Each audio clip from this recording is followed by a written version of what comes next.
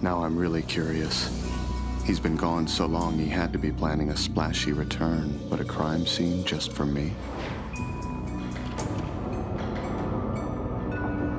In the episode where he discovers the room full of blood that the ice truck killer has left for him, that activates what had been a repressed memory of what happened to him. It's always fun when you do a shot that you can really only do once. That slip and slide face plant into the blood. I thought that was a really darkly humorous and twisted moment, which was fun. Hey, you okay? You okay? Hey, Dexter, you all right? I can't go back in there.